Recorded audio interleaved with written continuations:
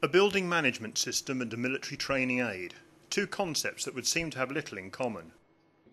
But ARCOS, an operating system for contemporary architecture created by researchers at the University of Plymouth, and Safe Aim Limited's simulated training system for military use, developed with help from the neighbouring Bournemouth University, are both examples of advanced use of smart technology. The idea of a smart system is that it has embedded in it, or has embedded in a traditional system, you know, like a car or any kind of mechanical process, a level of intelligence which allows it to have some responsive ability to its environment or indeed to its own mechanism. So a system which knows when it's broken down could be said to be smart. The University of Plymouth Centre of Research for Interactive Digital Media, IDAT, is based in the university's Portland Square building, where they have developed ARCOS both to manage the building's systems and to encourage those working in the building to interact more closely with their surroundings. What our system does actually, it tries to make the inhabitants of the building a little bit more intelligent by showing them the systems that they're interacting with and in some way giving them a responsibility or a sense of responsibility about their impact on all of the aspects of a building that they might not actually be too familiar with. So for instance, energy consumption, water consumption, what happens to the building when they're not actually in it, what happens to the building when there's a lot of people in it and they're actually just focused on their single activity. The ARCOS system is able to reveal the building in a particularly intelligent way. It monitors the energy system, exposing energy efficiencies, as well as tapping into the computer and communications networks and the environmental conditions.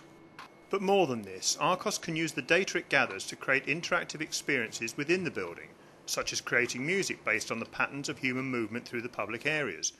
It even has a random lift button to encourage occupants to experience other floors to those they would visit as part of their usual routine. So a smart system's the way forward for building management. ARCOS, I think, is very important as a future technology because it actually involves people in the solution. It's not just about slapping on technological solutions, it's about getting people to take responsibility for their behaviour. And that, I think, is something that every system has to deal with as a future development. Clearly, with an eye on future development, Safe Aim, also based in the southwest of England, has been creating military training aids for a number of years. Through a government initiative known as the Knowledge Transfer Partnership, they've been able to call on smart technology expertise from Bournemouth University to help develop their tank gunnery simulator. Studies have shown that suitable simulated training for soldiers in armoured fighting vehicles could save the UK taxpayer up to £1.5 million a year, as well as significantly reducing the environmental impact of training with live ammunition. We've now got on board the necessary expertise to develop commercial off-the-shelf systems, for want of a better word, in other words, low-level PCs, and make them compete in a market that historically is used quite high-end simulation systems. And the university was able to bridge that gap between what the technology was capable of doing at that high level and now what could it really do with the correct expertise imported in a low-based system. The simulator may look like a glorified video arcade game, but the similarity is misleading. The visual simulator has obvious connections to gaming, but it is the feedback element that makes this training aid so valuable. The courses are devised with specific aims, and students progress through training levels as they achieve their targeted grades.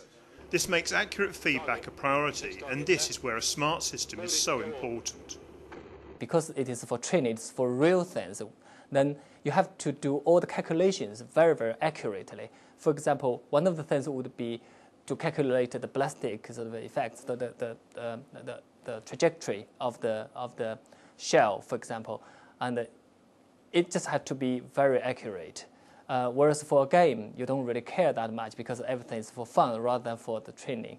Whereas for this, the trainee has to gain expertise and skills from this training. Therefore, the accuracy is the key difference. As these projects illustrate, there is a clear technological message. The future is smart.